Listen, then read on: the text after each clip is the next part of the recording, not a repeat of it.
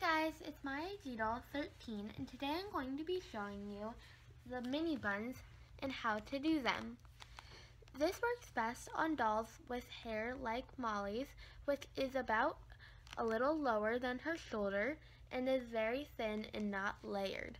You could do this on other dolls, but I just feel the results work best on dolls like her. Okay, let's begin. Okay, the first thing you'll need is a doll with Molly's hair length, thin hair like Molly's, and no layers. You'll also need an American Girl doll brand hairbrush, a spray bottle, 2 random hair elastics. Their colors does not matter because they won't end up showing too much in the end.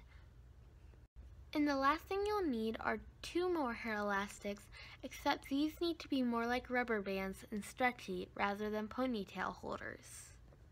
So the first step in these hair tutorials, as always, is to get out your spray bottle and spray down the doll's hair. Next, brush through her hair so that no tangles are remaining whenever you start styling. Now that you're done brushing out your doll's hair, split the doll's hair into 2 sections. You're going to want to put 2 ponytails in the doll's hair and make sure they're even. You don't want lopsided mini buns.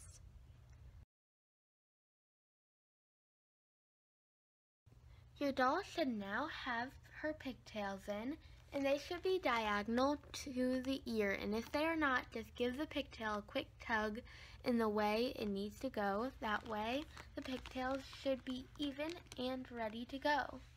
You are now ready to start constructing the mini bun. Brush out the pigtail that you chose to do for your first mini bun so there are no tangles when you start.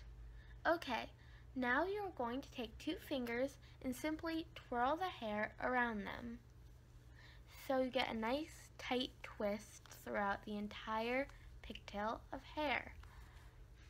Okay, now that's all twisted, you are going to wrap the twist around the ponytail holder, so you get a nice little mini bun. Then, once you've constructed the mini bun, hold on to it, take a stretchy hair elastic, and put it around the bun so it stays in place. You now have 1 out of 2 mini buns completed. This is what the first mini bun should look like. There should be a miniature hole in the middle, and you shouldn't be able to see the original ponytail holder. This is how it looks from the front. You'll need to mimic my first instructions for this pigtail, and you'll probably have to pause the video and unfull screen it. While doing that, if you could give this video a like, that would be great, and I'll catch you right after we do the other mini bun. So, this should be the final result of your guys' mini buns. Thank you guys so much for watching, and if you could just hit the button and subscribe and like this video, that would be so great. Comment below how your little mini buns turned out, and I'll see you guys next time. Bye!